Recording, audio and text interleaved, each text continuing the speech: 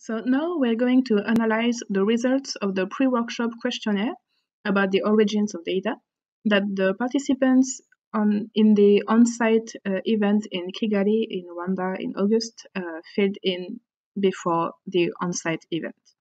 So here we can see that the datasets that are managed by the training participants are of different origins of data.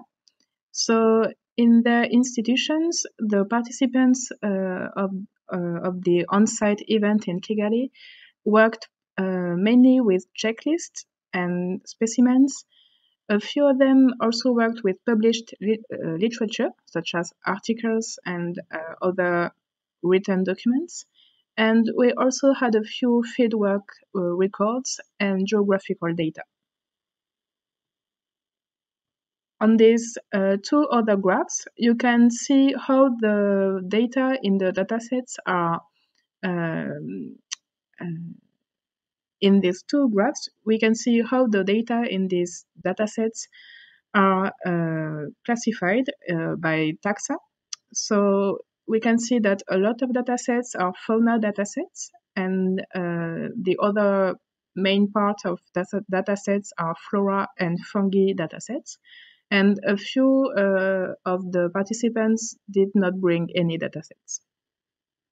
And if we go further into detail about these datasets, we can see that a lot of them were botanical datasets or entomology and arachnology datasets. And the rest of them were herbaria, mammalogy, herpetology, ornithology, fungi, ichthyology, and other zoological datasets.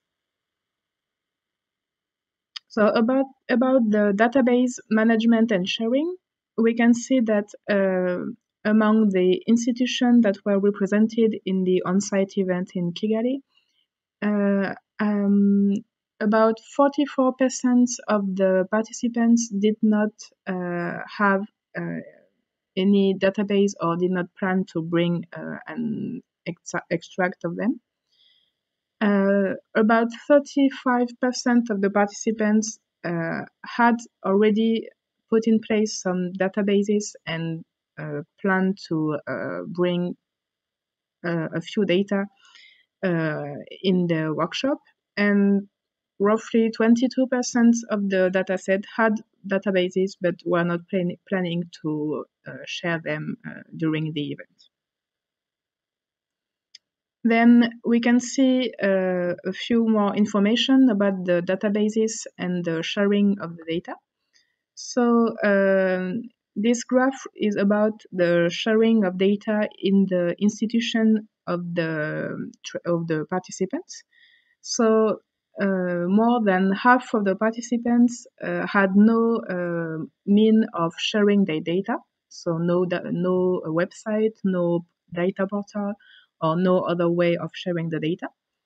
27% of the participants are already sharing their data using other methods than website.